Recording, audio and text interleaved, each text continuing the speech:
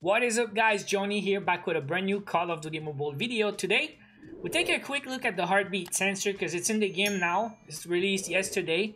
It was removed and now it's back. So how to get it and also what it does. Is it any good? You guys think it's gonna be meta? So heartbeat sensor is a tactical equipment. So on your loadouts you have the frag grenades and then you have the tactical grenades. So it's here on that slot. So if you're gonna use the heartbeat sensor, you will not have access to the EMP or the trophy system or the cryo bomb. Like these last three, they're pretty popular. I've seen a lot of gas grenades lately. But yeah, trophy system and all that, you have to make a decision.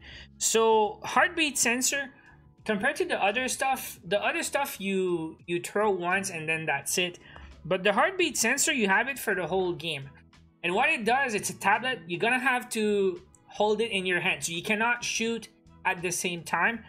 But what it does is gonna display, they say displays a rough information about nearby enemies. So it's like a mini UAV. It's gonna do waves and then another wave, and it's gonna put dots, and you're gonna see we're gonna check it out in the game. How to get it? It's in the seasonal events right now, and I didn't see the first time I checked the events. This is called Under Pressure, and you see the top reward is the NA45. So if you don't check, you're not gonna see that the heartbeat sensor is in there. So the first challenge is use UAV 3 times, pretty easy. Throw 10 tactical grenades. You can use tactician perk, so you can throw or you spawn with 2 tactical grenades. It's gonna be faster. And then use dead silence. It's a blue perk. Kill 10 enemies. Then use the trophy system 5 times. I think it was bugged yesterday. Some guys didn't get it to count. I'm pretty sure it's fixed now. And there you have the heartbeat sensor. Win 3 games with high alert perk equipped. So equip high alert and play free for all, because you just need to finish in the top 3. You don't need to actually win. So that's pretty fast. And then you have the heartbeat sensor. So let's check it out in the game real quick so I can show you what it does. Alright, so let's just jump into a pub. I want to show you like the good and the bad about the heartbeat sensor. But the first thing I wanted to say is targets in sight. You have it for the whole game. If you use it, you don't lose it until you die. Usually the tactical grenades, like the gas or the trophy system, you use it once and then it's gone until you die and you respawn. But the heartbeat sensor, you can use it. There is no place for failure in my. And then shoot or something or do something else, and then you still have it. The one thing I wanted to say that I don't really like is you cannot sprint with it. So like let's say you can run without it, but as soon as you equip it, you start walking. So it's a bit slow depending on what game modes you're gonna use it or what you're gonna do with it. Alright, there's a guy there. But oh yeah, what I wanted to say also is when you have it, you can just click shoot or ADS and it's gonna go out of it. See?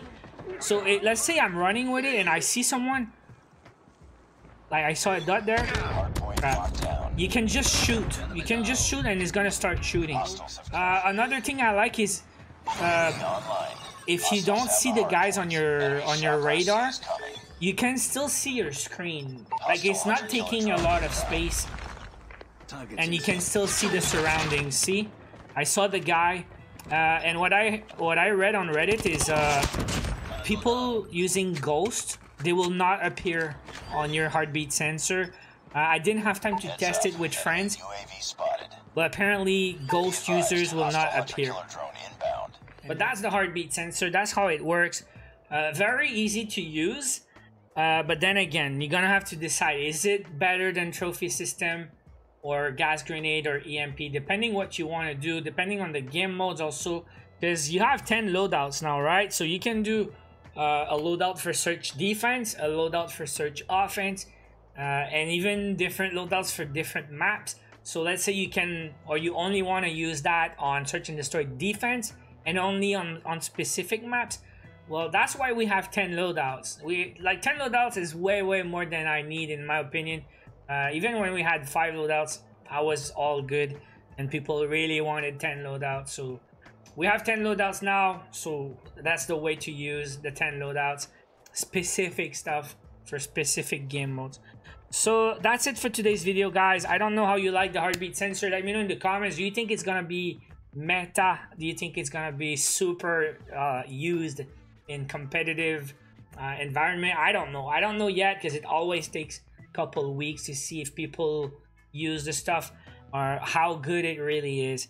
Now you have a whole month to unlock that, 31 days. If you watch this video in the future and the under pressure is gone, just wait for it to come back in the credit store. Usually that's what they do a month or two after they just release in the credit store, and you can buy it there. So thanks for watching. Hope you guys enjoyed the video. Subscribe for more. I'll see you guys in the next one. Take care.